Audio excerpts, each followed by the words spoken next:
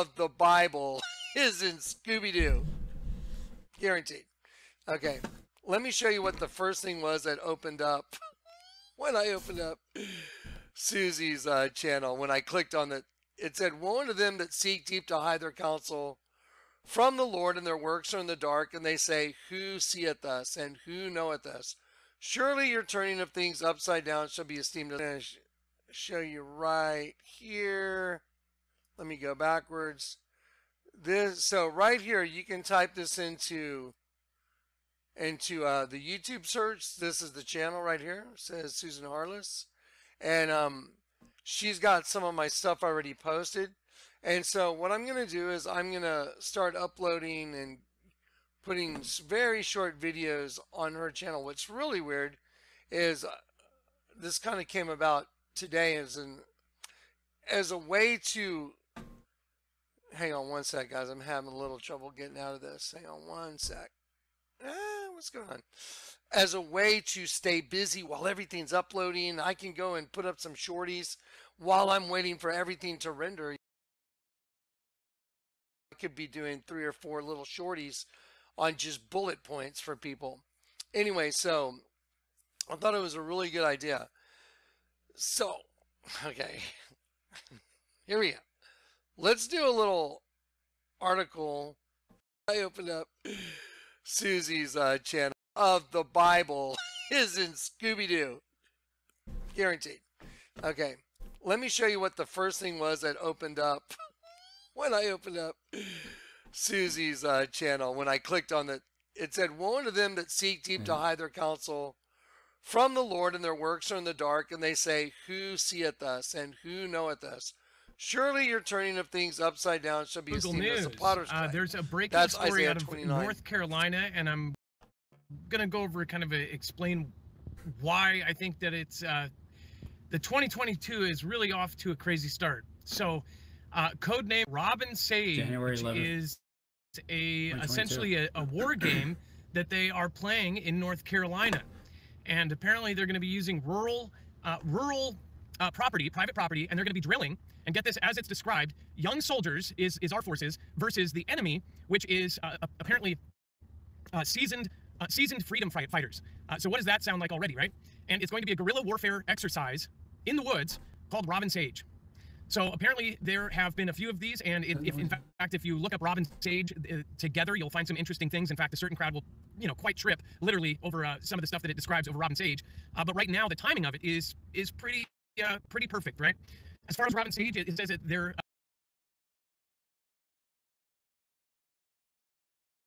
I mean, if you're going by that timing.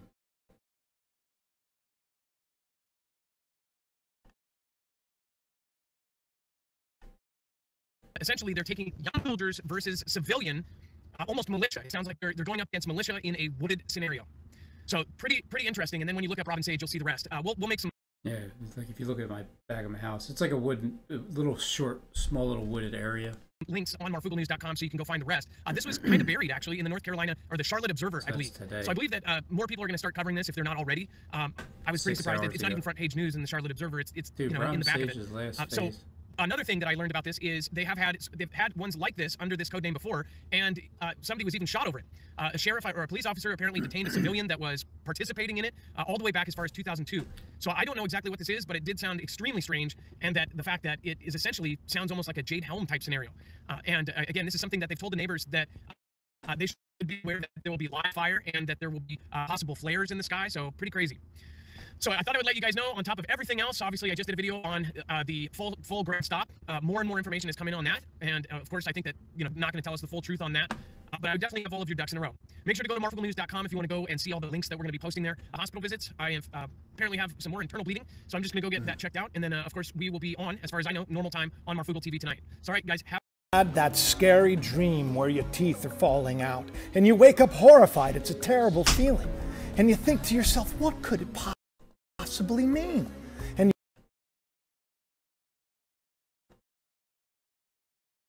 I'm actually in between hospital visits. I have, apparently have some more internal bleeding, so I'm just going to go get that. Now look right here is Isaiah 57 verse 4. Against whom do you sport yourselves? Against whom do you make a wide mouth and draw out your tongue? Are you not children of transgression? A seed of falsehood. Okay, that is the scripture that the Lord gave me to show you when people go. I have, by the way, just looking you right in the eye. Do you know how much I have that happen to me? Where I'm talking to someone, they look right at me and they go.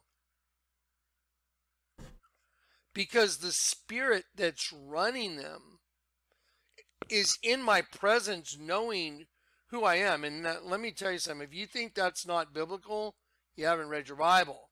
The Bible had no sin. Now they have no cloak for their sin. He that hateth me hateth my Father also. If I had not done among them the works which no other man did, they had not sin. Find this in just a sec. Yep. Neither let them that are mine enemies wrongfully rejoice over me. Get it? Over me. Neither let them wink with the eye, to pinch, partially to bite the lips, blink the eyes, as a gesture of malice. Okay.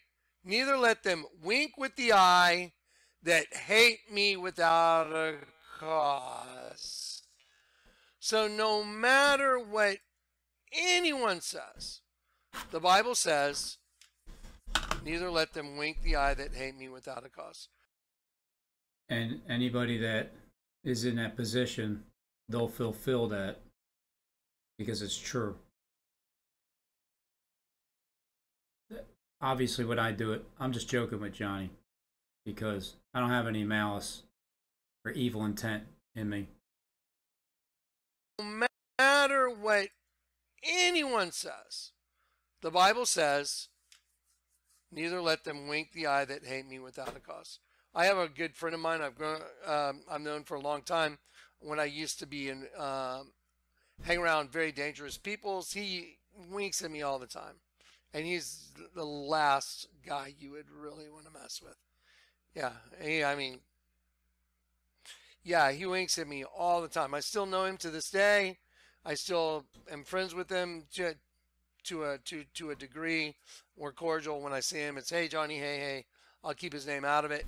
But anyway, he winks at me all the time. And I noticed that once I got converted, boy, there was a huge difference in our relationship. Okay, now, huge difference in our relationship. Okay, now, ready? This is what the short series is going to be about. I'm going to take a biblical concept like I just did. Jesus said in John 15, and this bringeth to pass what is written in their law. They hated me without a cause. Logic. What would that opposite tribe be? What 341? It means hating an adversary, an enemy, a foe. Right here. See it? Now, let's go to the root of the word right here. Hebrew word 340. Let me show you where it comes from. It means as one of an opposite tribe. Well, let me ask you a question. Let's just do some logic. What would that opposite tribe be? What's opposites? Angel and a demon. So who is the opposite tribe of Jesus? So if Jesus said, this bringeth to pass what is written in their law, who's they? Woe unto them who go to great depths to hide their plans from the Lord. They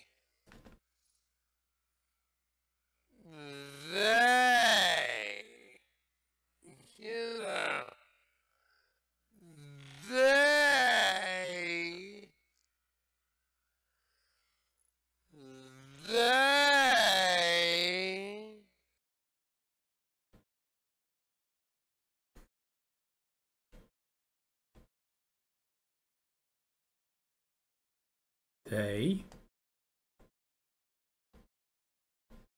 They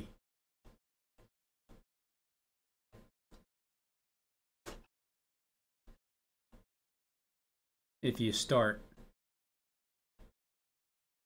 from up to down, up, down,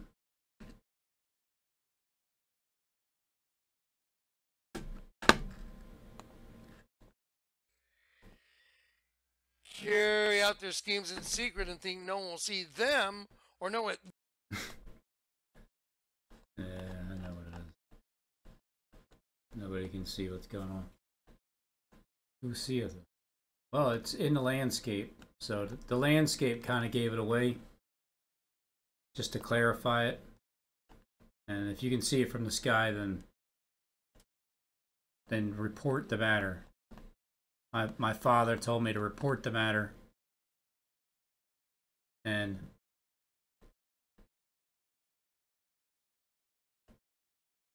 show everybody that you found the key.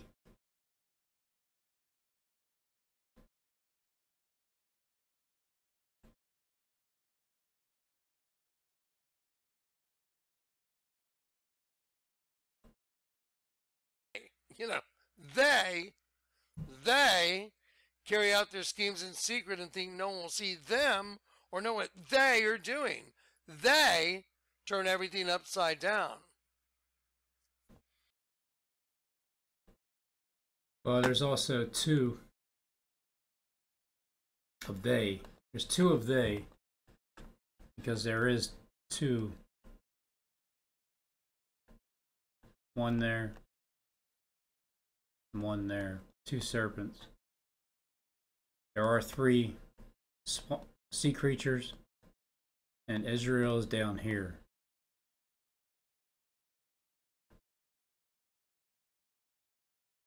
So Jacob, this represents that. Make it a landscape, a smaller version of the Bible, where all nations will flow unto it. All these nations. Who's that? Esau. Satan and his army from the pit, right? So here we have Psalm 35:19. Neither let them not that are mine enemies wrongfully rejoice over me. 19. The word enemies, it means a hating adversary as one of an opposite tribe. That is pure gold right there, guys. That is absolutely pure gold. So when someone's winking at you, hey Johnny, how you doing? Like Alex, right? That's how I knew Alex would draw a picture of me with the dead sheep. Well, it had to be the serpent race, because we have the serpent race and the sheep race. That's what the whole Bible's about. The whole thing is the serpent race against the sheep race. Who's the devil? The serpent, the dragon. Who's Jesus? The lamb that was slain from the foundation of the world. Who's the whole fight against then? The lamb against the serpents. That's it. So in this system, there's Jesus that is really representing them, the people from the inside, and then there's the serpent race, and Jesus comes after them.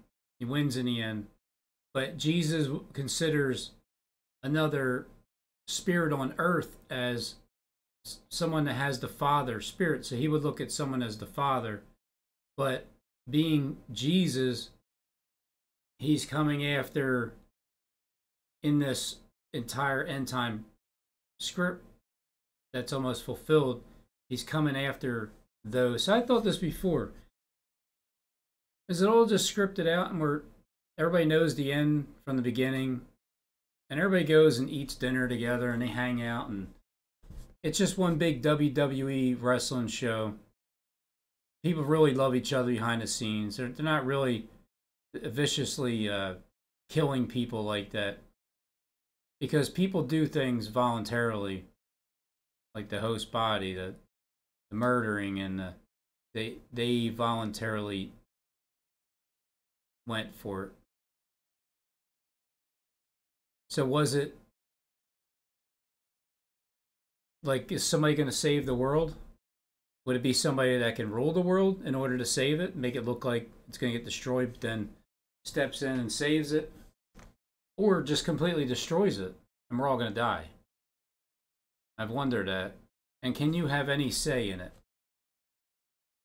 So 3-4 years ago, I think there was a lot more anger than there was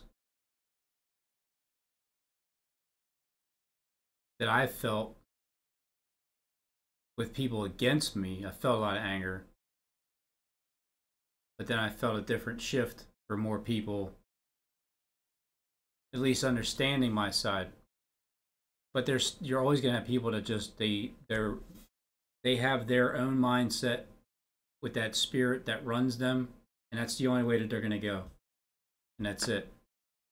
But I feel like at this time there's the leaders are all in cahoots, and we're at the end of it. And then at the very end, the show's over and you meet everybody. What do you think in ancient Egypt before they left, before they got to leave on Passover, what did they do? They put the blood of a spotless lamb on the doorpost and over the lintel. A lamb to free him from ancient Egypt. Who were those guys? Let me show you a picture of those guys. So let me just make my point using some images. So here's Tutankhamun right here, with his headdress on, and here's a cobra. Do you notice a resemblance between the way the headdress is on a pharaoh and a cobra? Yeah, they're making the pharaoh look like a cobra, like a human snake. That was the point of making their headdresses like this. There's Yul Brynner, and there's a vulture and a serpent. So what does the vulture represent? Death. What about the serpent? The race that they are. The serpent race is death. There you go. Super easy, right? So here's death, like and there's the serpent. Well, let me show you a picture that makes it really clear. There's Yul Brynner. There's a picture for you. And the Ten Commandments. Super great movie. I still love to watch it. And here we go. So 88, 17 JFK. So now let me show you a little thing I put together to make the transition a little bit easier for your brain. So here is a serpent with its mouth open. And here is a part human, part serpent with its mouth open. Yul Brynner giving you the Yul Brynner stare.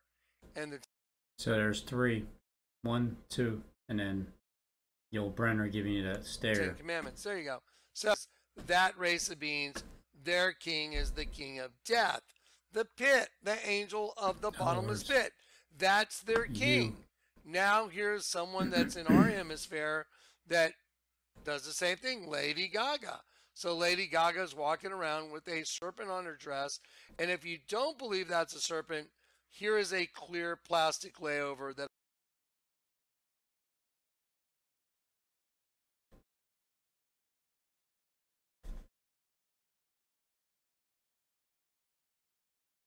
and then the tongue coming out. Along with the street on the outside and the tongue in the middle.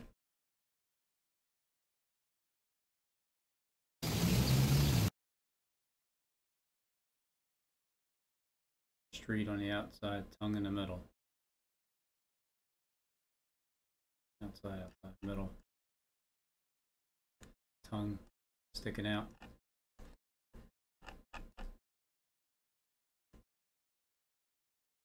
So that's on the front of Lady Gaga's dress. Goes up at the top is the spearhead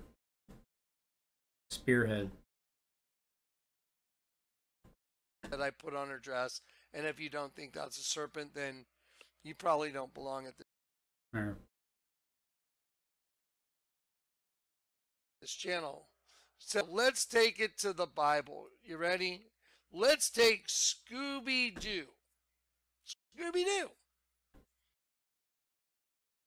The amount of people that one person can be.